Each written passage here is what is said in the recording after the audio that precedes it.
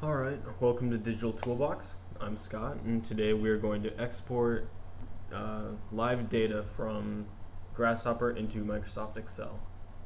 So as an example, I'm going to take the tutorial last time with the complex geometric form with lines and lofting to export these line lengths into Excel.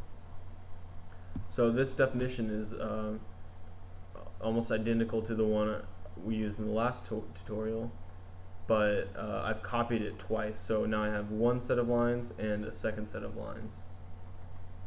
So to export to Excel, all you need is some data from Grasshopper. I'll use this first set of lines to export these line lengths. Now you can see the line lengths if you just grab a panel, and I'll just grab a panel from toolbar and stream the line lengths into this panel. So you can put these any type of data into this panel, and here we have line lengths for every line in the system. We're seeing the length of that here, so it numbers them all, and we get to see the line L equals 16 point however many down to like the 10,000th decimal place. So this any data that we have in a panel, you can do this for logic data or color data or points, x, y, z coordinates, whatever you want. Here we're just going to do lengths. So I'll right click and select stream contents. This brings up a dialog box.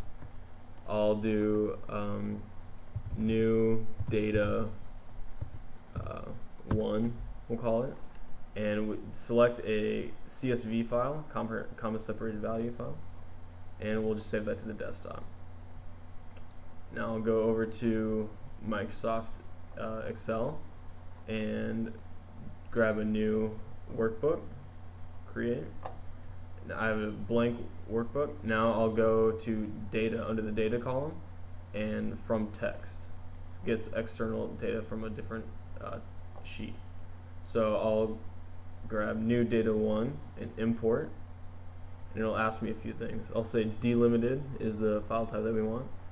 Next, you can choose what the limiters are. So if we have a semicolon or a comma, which we'll see when we add the second set, you can select that. Here we don't need it. Click on next, general is fine. We'll click on finish. It asks you where you want to insert it. I'll say the A1 is fine. And there you have it. It populates the spreadsheet with all of the contents.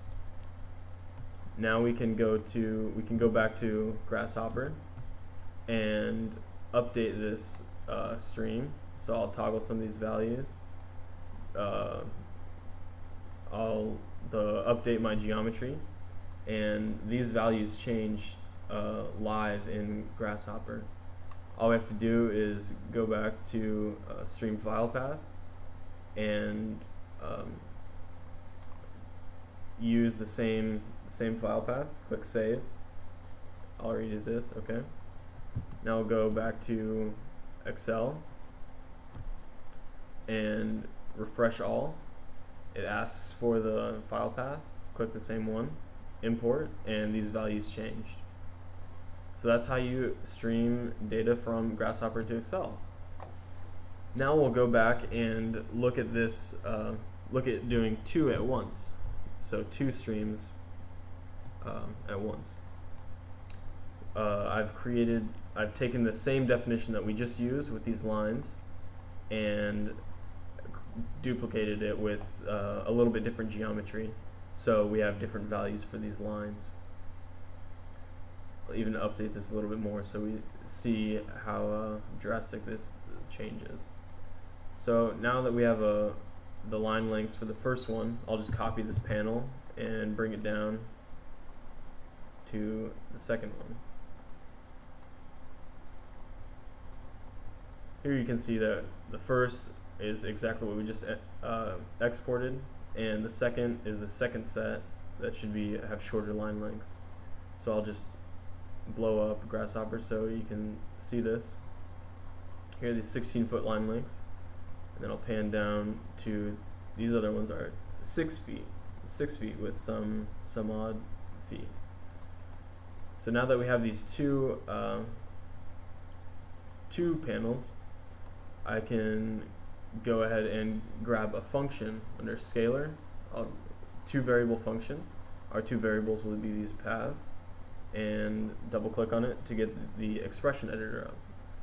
With the expression editor, there's a function called format, and this will format it in our new panel. And I'll open up parentheses, and I'll say length 1, which will be from our first one.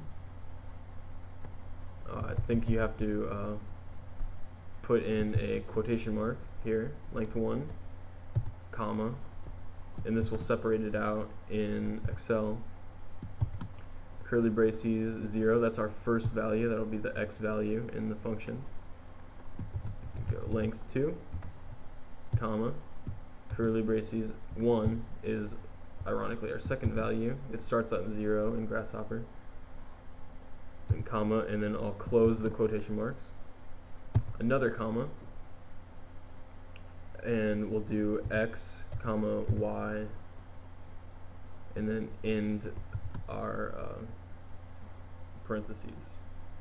So I think that should do it. It says no syntax errors are detected. Click on OK. Zoom back in. Now I have my first set of lengths. I'll put those into the x value, and then I'll take the y value and put it into our second set.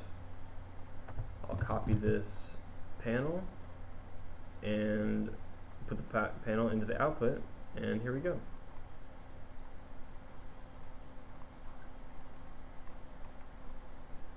Zoom in, and you can see it populates them all into rows with length 1 separated by a comma, and then the first length 16 feet, and then the next length length 2, and then line 6 feet, and then they all continue into the live updating lengths.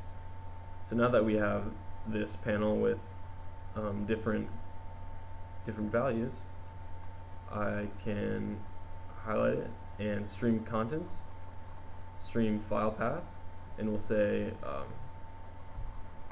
save it again as say 2 panels, and make sure to save it as a CSV file, comma separated values. Save that to the desktop, and then go back up to our last book and work in Microsoft Excel, and this is the original one panel that we did. So I'll just go again from text, 2 panels this time, import, delimited.